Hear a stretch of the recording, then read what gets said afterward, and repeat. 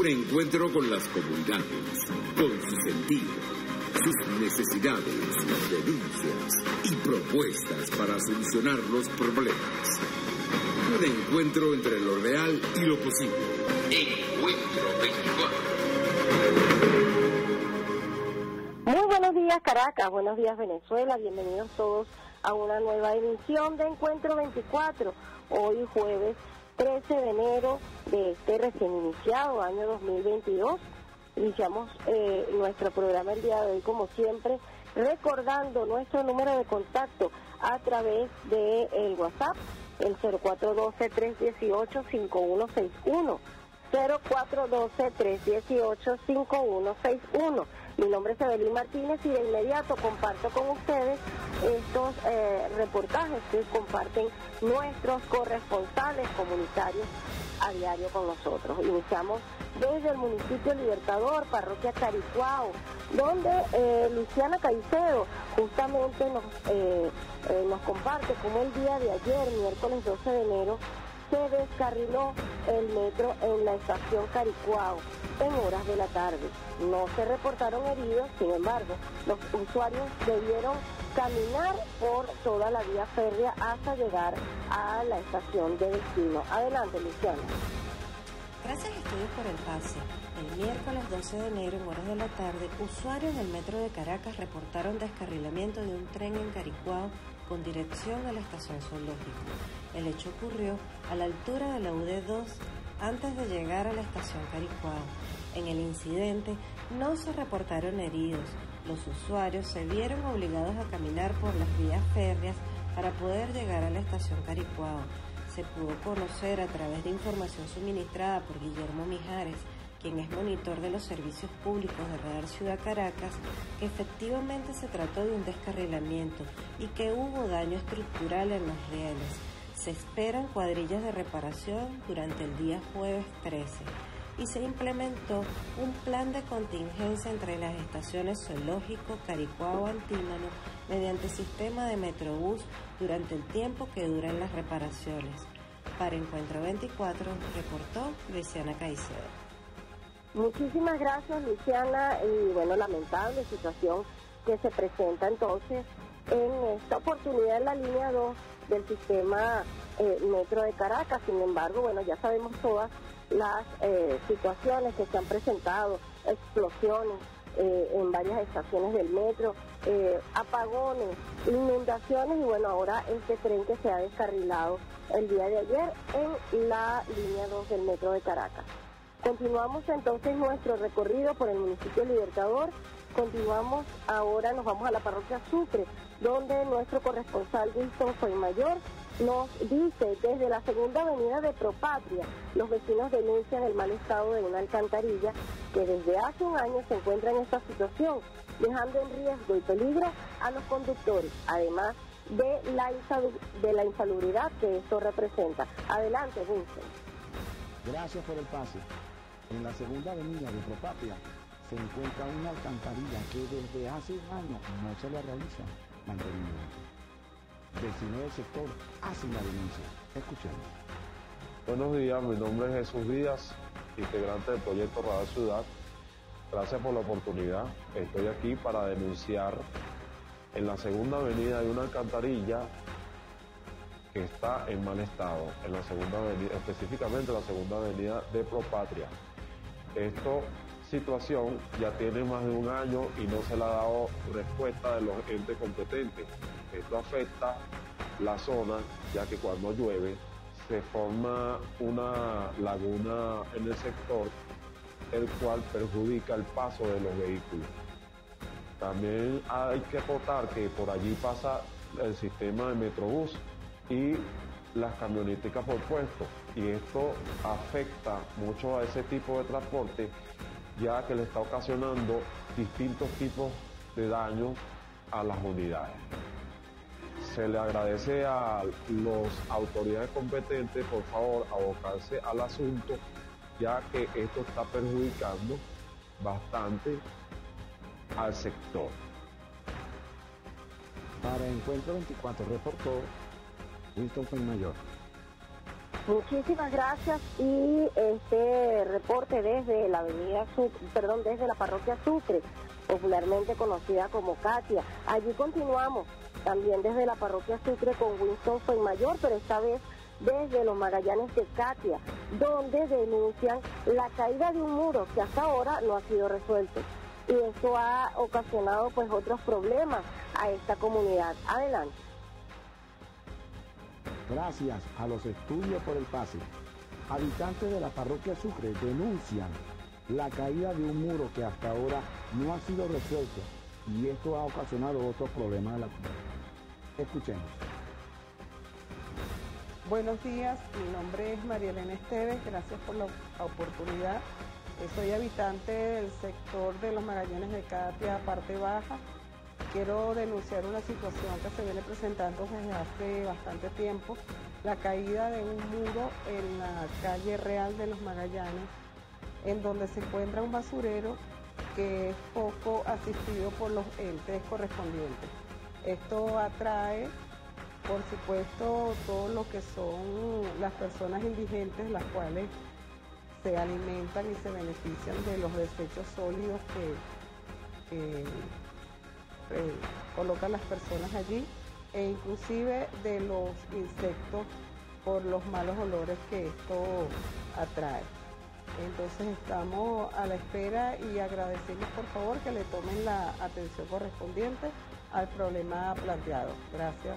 Para Encuentro 24 reportó Winston Fuenmayor. Muchísimas gracias a Winston Fuenmayor también por este reportaje que nos envía desde la parroquia Sucre.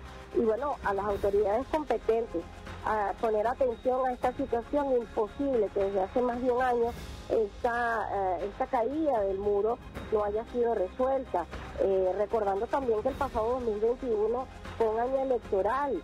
En este municipio pues hubo una candidata que se dedicó a repartir dinero, a repartir comida, pero bueno, vemos que no solucionó los problemas que realmente son prioridad para los caraqueños. Esta situación de la alcantarilla y esta otra del muro caído en los Magallanes de Katia, que debe ser resuelto cuanto antes, pues estamos en pleno pico de la pandemia y esta situación pues genera insalubridad. Además que esto acotamos el cronograma de racionamiento de agua potable que hay en la ciudad capital, es decir, que bueno, tenemos las calles llenas de basura y no tenemos agua por las tuberías. El llamado ciertamente entonces a las autoridades competentes en ambos casos. Vamos ahora al estado Miranda. Desde Petare, el municipio Sucre, vamos a escuchar a Lorianes Gudiño, quien nos reporta un incendio de un vehículo dentro de la estación de servicio La Lebrun. Esto pues ocasionó daños estructurales. El incendio se controló gracias a un camión de Coca-Cola que prestó los extintores. Escuchemos. Buenos días, estudio. La tarde de este miércoles, usuarios de redes sociales reportaron el incendio de un carro dentro de la estación de servicio de La Lebrun, ubicada en Petare, municipio Sucre. El hecho ocasionó daños estructurales en el sitio, contando el carro, el dispensador de gasolina y el techo de la estación de servicio.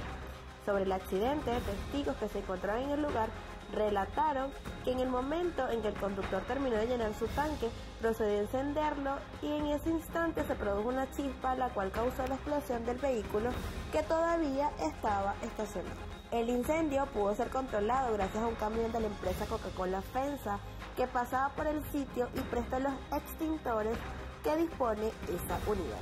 Vale mencionar ante este hecho que este tipo de situaciones se generan debido a que una gran parte de quienes poseen vehículos a motor no cuentan con la capacidad económica para mantener en las mejores condiciones los carros.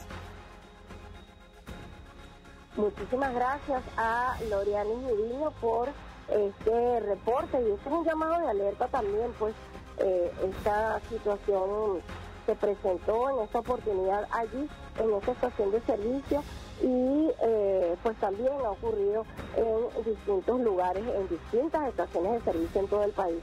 Así que bueno, atención también a esta situación que se viene presentando.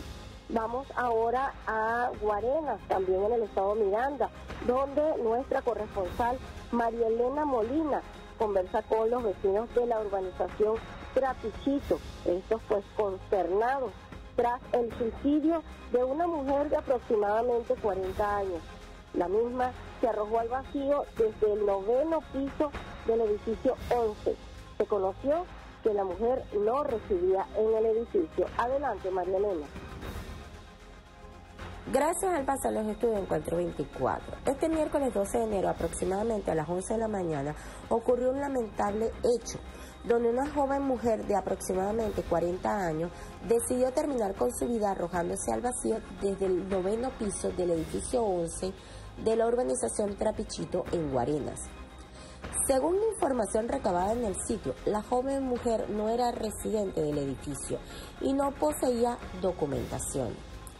Testigos consternados revelan que la vieron ingresar al edificio y dirigirse al último piso, visiblemente afectada, donde tomó la fatal decisión de arrojarse al vacío.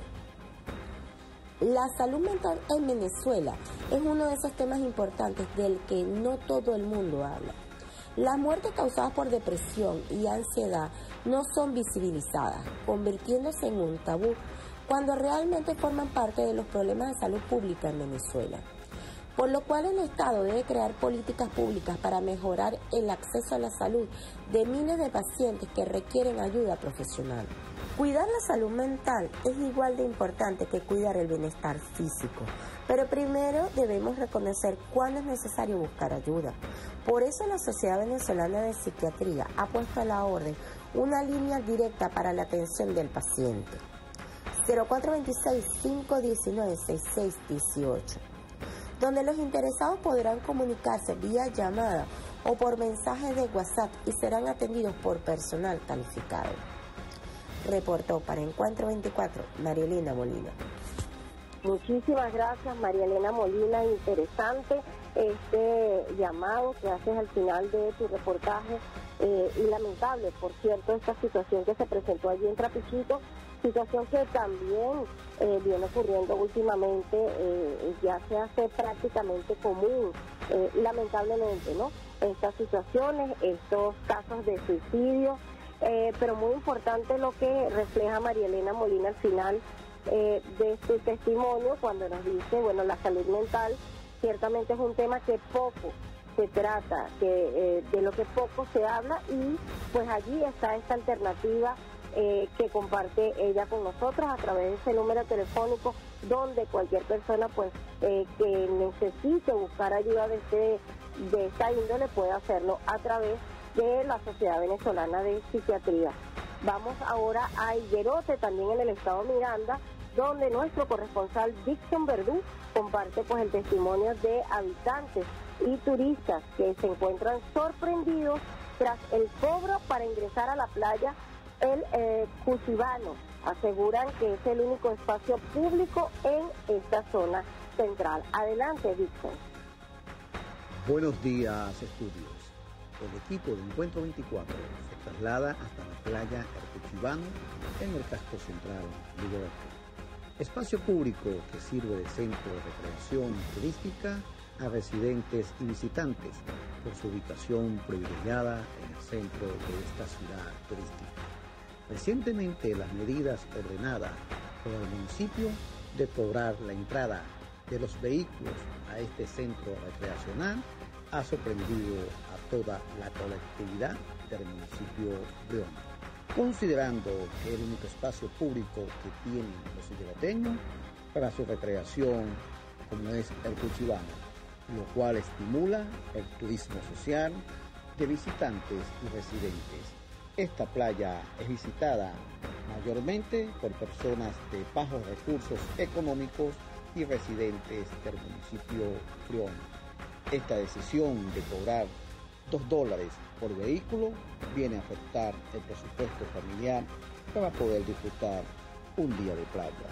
Cabe destacar que el personal que está cobrando el acceso a la playa Cuchivano no pertenece a la Dirección de Hacienda Municipal y los propietarios de los vehículos no reciben ningún tipo de ticket que deje constancia que están cancelando el tributo municipal. De igual forma, los espacios no tienen el mejor mantenimiento. En el lente de Encuentro 24 podemos observar la cantidad de huecos que tiene el pavimento en la entrada principal del Cuchivano y el avanzado estado de destrucción que tiene el propio estacionamiento de esta playa. El llamado es a los concejales que revisen esta decisión que viene a afectar el presupuesto familiar y va a causar una baja en las ventas de los kiosqueros y prestadores de servicios instalados en la playa Cuchivano. Desde Barlovento, para Encuentro 24, Dixon Verdú. Muchísimas gracias a Dixon Verdú. Y bueno, nos unimos a este llamado que hace el compañero corresponsal desde Higuerote, porque bueno, realmente sorprendidos quedaron estos habitantes y turistas de esta zona de Playa El Cuchivano, allí en Higuerote. Bueno, ciertamente el único espacio público en la zona central. De esta manera culmina nuestro espacio el día de hoy, recordando como siempre nuestro contacto a través de nuestro canal de comunicación por WhatsApp 0412-318-5161, 0412-318-5161. La cita es para mañana. Nos despedimos quienes trabajamos para ustedes, nuestro equipo de producción y quien les habla, Evelyn Martínez. Feliz día.